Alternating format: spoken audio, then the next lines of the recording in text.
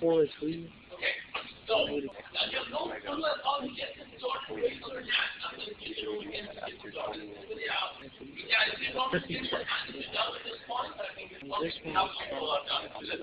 Let's continue with that. Okay, if you let y equal to 0 and solve for x, you get 3x equal to 12. Divide both sides of the equation by 3, so x equal to 4. And like I said, this point here, also known as x-intercept. Then y is equal to 0, solve for x, that would be your x-intercept. If you let y equal to -2, you get 3x plus 8 is equal to 12.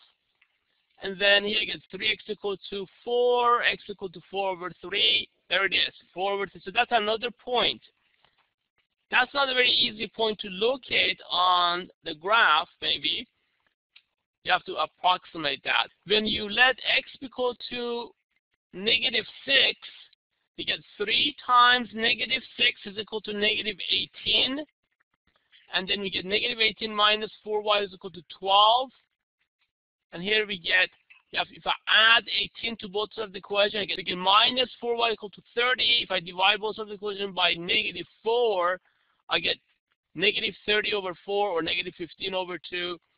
And this is another point. You can leave it as a decimal if you like, but fraction is the best to leave the final answer. Make sure you reduce it all the way.